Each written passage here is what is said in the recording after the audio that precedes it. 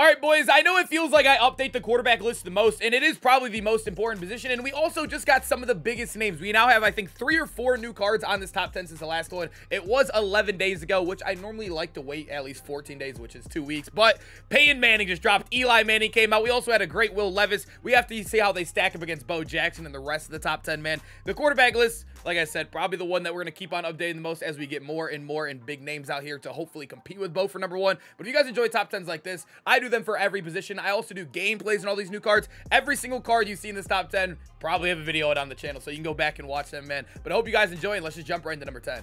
If you were looking for cheap, fast Madden coins to build that God Squad you always wanted, head over to my sponsor, EasyMut, and use code SHOE for 5% off your order. The link is in the description.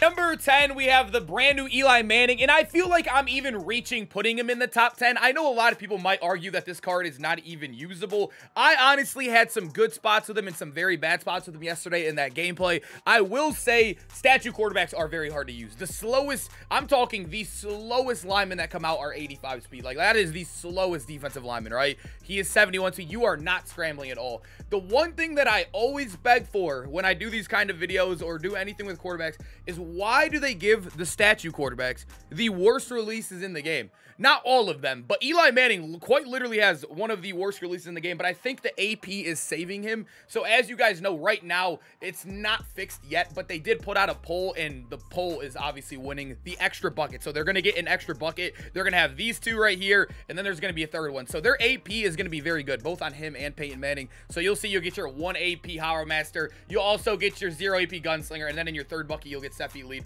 That is very good. So if you don't end up using gift wraps, because I know a lot of people don't like to, that is a 3 AP stack, and even with gift wrapped, that is 4 AP. That is an insane stack in the game, one of the best. And also, he gets every theme team when you fully power these cards up, and gets another speed on your theme team, which is insane value. It is hard though, because I feel like you are tanking your quarterback, but there are so many intangibles I think Eli comes with, and also he does have some good 0 AP X factors down here as well. I mean, Omaha is cool to have for 0. I wouldn't pay 1 AP for either of these 2, but Eli's, like I said, I wish I could rank him higher, but man, they gave him quite literally the worst release in the game. But at least his AP stack and the theme team thing is cool. Number 9, we thought this was considered a statue quarterback at the time. We really thought this was the statue, but he is also 9 speed faster than the brand new Eli Manning that came out. Troy Aikman still, I would say, struggles to get out the pocket, but at least you have a chance. You have a slight chance, but it's better than 0% chance with the Mannings, right? But you are getting a great card statistically across the board. Troy Aikman was one that I did have ranked high when he first came out,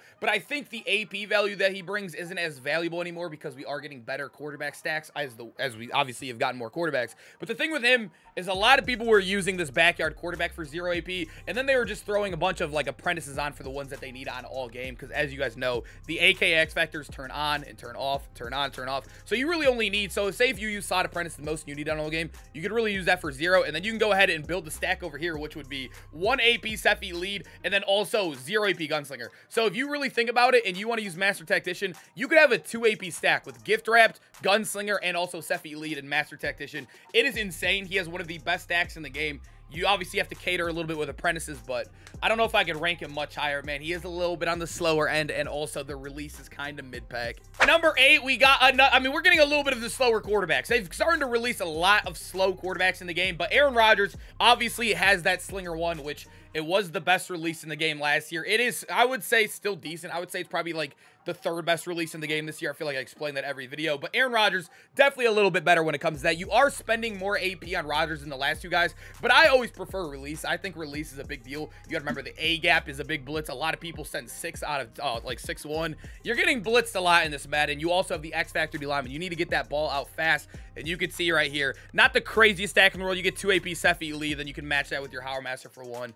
It's not the craziest. I believe it is 5 AP, but Aaron Rodgers is still a good card. I had a lot of fun using him, and I feel like Rodgers is always one that balls out no matter what in Madden. I just wish it was like the old Rodgers days, because if this was like Madden 23 Rodgers, Madden 22 Rodgers, he'd be a top 3, top 4 card in the game. Boys, we're getting a little fast here. Josh Allen at number 7. I will say Josh Allen, I feel like, is a super underrated card. I feel like you could even maybe value him him above the other guy. It depends on what you value, like AP wise, right? Are you a big AP guy, or would you rather have the better release? Josh Allen still has a solid release. He has the one that just came out with Peyton Manning. Other guys, I'm trying to think of who's the most Josh Allen's probably the most popular guy that has it. Anthony Richardson also has this release. It's a pretty solid one, right? You are getting a 5 AP stack on him, which is decent. It's decent, I will say. But as you guys know, this release has a little bit of a cockback on the short throws. The mediums can be a little bit inconsistent as well, but it does have one of the best deep releases in the game.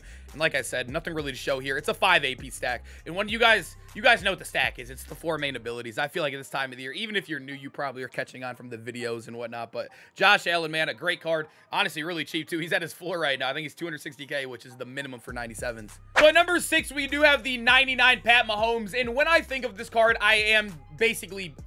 I'm predicting that you're using the lighted up token on him. You should not use this card at all unless you are using the token. The reason why he has value on this list, and I know it sucks saying that even as a 99 and you need a token for the 99, is because he gets a cheap AP stack. When you put the token in, you do obviously unlock, I think it is the backyard, yeah, the backyard quarterback, which is Hot Rod Master and Playmaker on all game long for 0 AP, which is very good. You don't have to pay for Hot Rod Master, and then you come over here, you get your Gunslinger, you go get your set, or Gunslinger right here for 0, you get your set feet lead.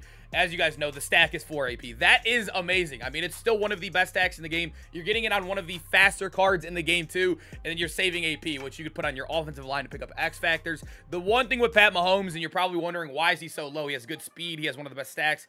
As you guys know, Pat Mahomes has his signature release, which they still have not sped up since he's been the best quarterback in the NFL the last 3, 4, 5 years. And it's...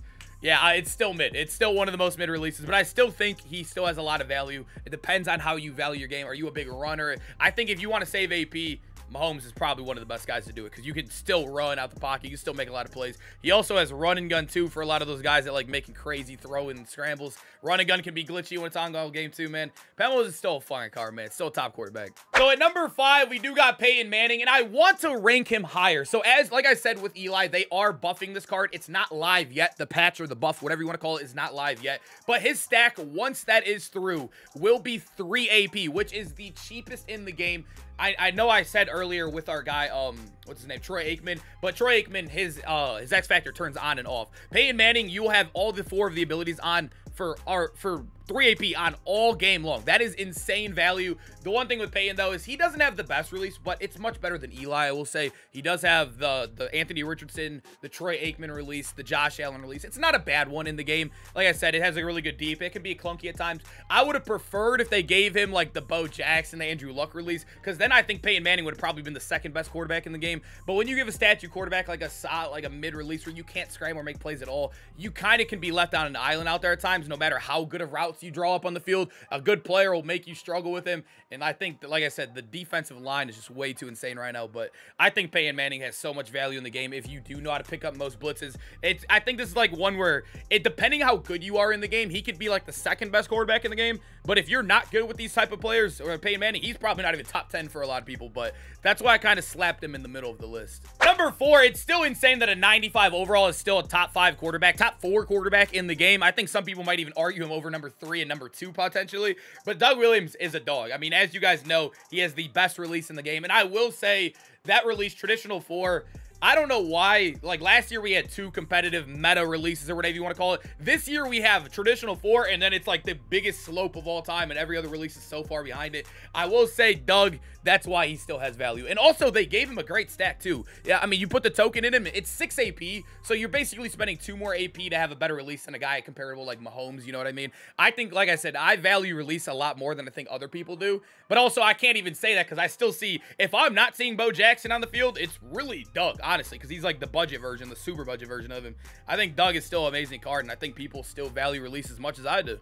Number 3, we got the brand new Will Levis. So he just came out last week. I mean, this card was definitely a solid one. I will say he is basically what I like to call a faster, buffed Aaron Rodgers. I almost said Andrew Rodgers and Aaron Rodgers. So he has the same release as him, but you're getting plus 16 speed. You're up to 96 speed. They gave him insane speed. And I will say, I don't know. I'm actually going to check this for the first time ever right now. I don't know what it's 92. He never fumbles. Like, I swear, I played against this card. This is probably the 2nd most popular card I play against, honestly. honestly, online, and he never fumbles. I don't know what it is with him, but he never drops the ball. I don't know. It's kind of insane. I don't know if it's just because it's that brand new card or whatnot, but you can see his stack is pretty solid as well. 1 AP Howard Master. You get your Ceph lead right here. So I believe, yeah, the stack is 5 AP. So he's basically the exact same AP stack as Aaron Rodgers, and he's much faster. Same release, same everything.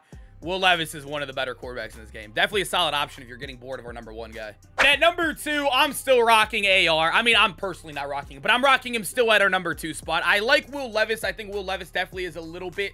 He's close. He's very, very close to Richardson. But the reason why I like Anthony Richardson, despite having maybe a slightly worse release, like I said, he has the same release as Peyton Manning and Josh Allen. You might argue that Will Levis and him probably have the same tier release at the game. But I love that he gets an X factor. You know what I mean? You get it on all game long. I think pass lead, I probably wouldn't use this because even 9 plays without pass lead, it will be miserable against all those KOs. But you could use Master Tactician where you could probably save your AP on Howard Master. I believe, yeah, the run and gun is also very, very glitchy out there for, especially on a 97 speed quarterback. His stack isn't awful as well. So you can see out here, I think people use, yeah, the Ceph lead right here for 2, and then you get your Howard Master.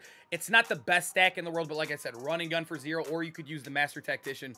He's definitely an amazing card, and I think he's like a one that is like, honestly, I'm kind of surprised I don't see him out there as much as I thought I would. He's very good still. He's definitely, like, no matter what, a top 3 quarterback, even if you want to switch him with Levis. And at #1, I really wish that we got something to compete with this right now, but Bo Jackson, they literally just made him Zeus. On like him, his running back, they made him way too good. Like, way too early in the year as well. He's at 96 overall, and he's going to be a top 10 quarterback no matter what the rest of the year. I don't, like, it's going to be very, very hard for anybody to be better, because you got to remember, he's basically 99 speed. He is Bo Jackson when you're running with him, too, so he has the good juke animation.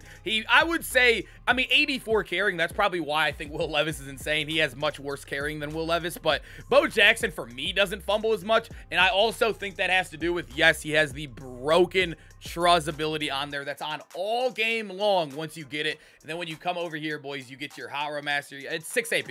6 AP with Truz all game. Bo Jackson is ridiculous. I mean, he's the best quarterback in the game. The only thing you could argue is maybe throw under pressure, but, I mean, dude, everybody uses him. I mean, we all see the throw under pressure. And basically, I haven't noticed it as much as I think some other people have, but... yeah, Bo's quarterback 1. There's, like, really no debate. All right, boys, like I said, I update the quarterbacks a lot, but there's been a lot of quarterbacks that have been coming out, and also I know people are getting bored with Bo, and also I think these guys are pretty cool. I mean, it's the Manning brothers. Will Levis is also a very good card. I had to update it for you guys, man, but I hope you guys enjoyed the video, and I hope to see you guys in the next one. Peace out, boys.